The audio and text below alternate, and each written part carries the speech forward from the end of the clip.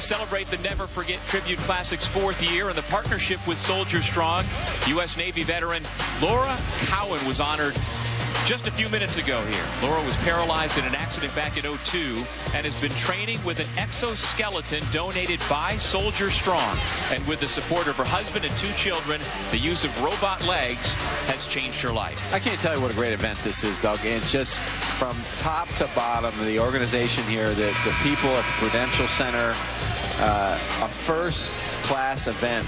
You and I have been lucky enough to be at a lot of different events over the years, but this is not many can top this. What I've seen today, what they've done, and how they run this event.